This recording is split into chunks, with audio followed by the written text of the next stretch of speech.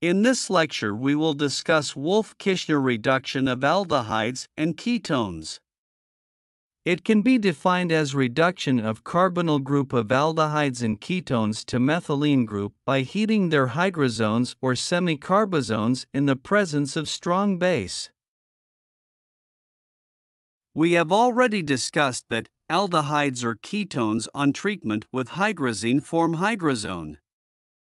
This hydrazone, when heated with strong base, reduces carbonyl group into methylene group. When we use sodium hydroxide or potassium hydroxide as base, the solvent used is ethylene glycol. Whereas if potassium tertiary butoxide is used as base, then solvent used is dimethyl sulfoxide, DMSO. To understand the mechanism, consider this hydrazone. The hydrogen attached to NH2 is reasonably acidic, pK about 21, and can be deprotonated by a strong base at a high enough temperature. Thus, the first step in mechanism is deprotonated nitrogen. This forms an intermediate with negative charge on nitrogen. This intermediate is resonance stabilized because the negatively charged nitrogen is adjacent to imine double bond. In the second step, this resonance stabilized intermediate is protonated at carbon. This gives a species with a nitrogen-nitrogen double bond.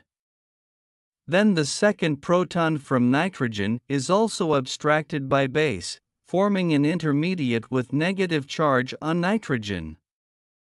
This intermediate formed loses a molecule of nitrogen gas irreversibly to form a carbanion. This carbanion is then protonated to generate the product. Thus, carbonyl group is converted into methylene group.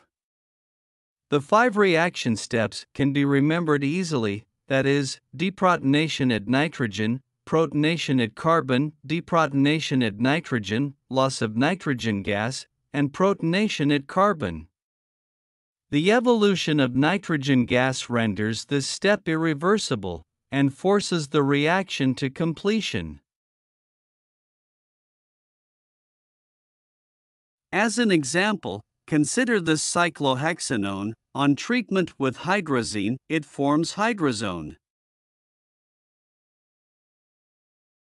This, upon heating with potassium tertiary butoxide base and DMSO solvent, changes carbonyl into methylene group with loss of N2 gas. Similarly, this ketone upon treatment with hydrazine form hydrazone, which is then subjected to heating in the presence of KOH and ethylene glycol, to form this reduced product wherein carbonyl group has changed into methylene group upon loss of N2 molecule.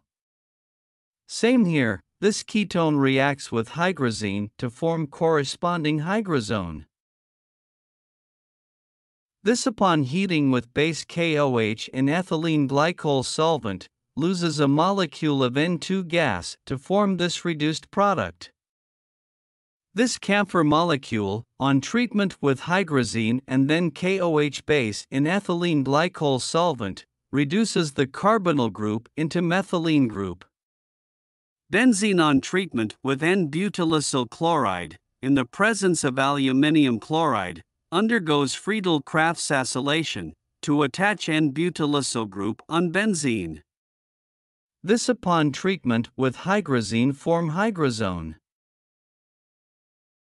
Further heating with KOH base in ethylene glycol solvent reduces carbonyl into methylene group with loss of N2 gas. This step is Wolff-Kishner reduction. Semi-carbazones are first converted to hydrazones before subjecting to Wolff-Kishner reduction. For example, this semi-carbazone is first hydrolyzed into hydrazone. This is then subjected to heating with KOH base in ethylene glycol solvent to change into methylene group with loss of N2 gas. Wolff-Kishner reduction is preferred because, unlike Clemmensen reduction, this reaction doesn't fail with acid-sensitive and high molecular weight substrates.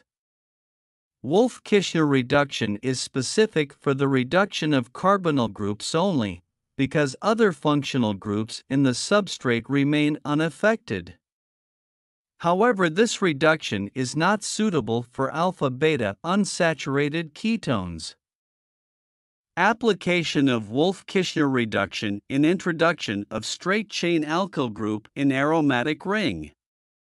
For example, if we have to introduce N-pentyl group on benzene, we might think of Friedel-Crafts alkylation. But it is not possible because a straight-chain alkyl group longer than ethyl group cannot be introduced to an aromatic ring by Friedel-Crafts alkylation, because of rearrangement of alkyl group. For example, if we attempt this synthesis via Friedel-Crafts alkylation by treating benzene with N-pentyl chloride in the presence of AlCl3, the primary carbocation formed will immediately rearrange to more stable secondary carbocation by 1,2 hydrogen shift. Therefore, product of this reaction will be like this. An alternate way to achieve synthesis of N-pentyl benzene is by treating benzene with N-butylysyl chloride in the presence of AlCl3, that is, Friedel-Crafts acylation, to form N-butylphenyl ketone. This can then be subjected to Wolff-Kishner reduction to convert carbonyl into methylene group with loss of N2 gas. Thus, N-pentyl benzene can be synthesized. Another application is reversal of polarity of a group on aromatic ring. For example, this carbonyl is meta-directing. Therefore, chlorination in presence of FeCl3 gives meta-chlorinated product. Whereas the alkyl group of this compound obtained after Wolff-Kishner reduction is ortho-para-directing. Therefore, chlorination in presence of FeCl3 gives parachlorinated product and orthochlorinated product. Thus, reduction reverses the polarity of the substituent attached to benzene ring.